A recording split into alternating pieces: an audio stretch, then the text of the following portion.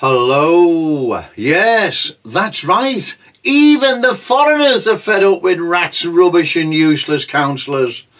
I was in and about Kensington and Fairfield today, leafleting and talking to the good people of that community.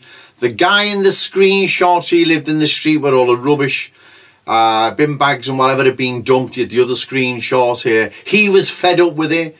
He called me over, I was talking to him. He'd obviously had my leaflets before, because he seemed to understand what was happening, even though he had very poor English. I forgot to ask him where he was originally from, but it wasn't Kensington or Fairfield. All the same, he said he's going to vote for me.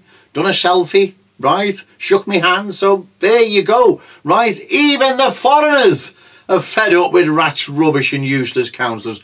I spoke to some local people, some are voting for me, some weren't sure, some weren't voting, others were voting for Labour.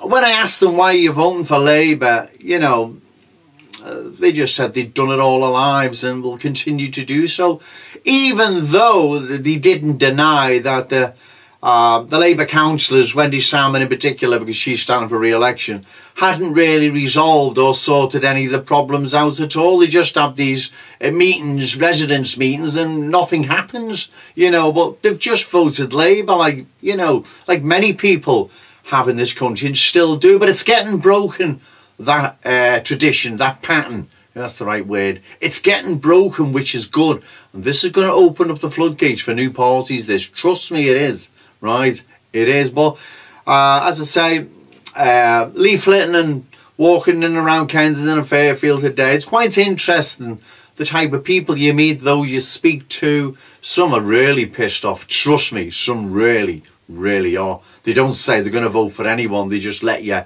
they just get it all off the chest and tell you what they think, you know. It really is a shocking place. Every time I go there, it seems to be getting worse. The Labour councillors aren't going to fix it. In fact, they can't. They're part of the problem. Okay, thank you.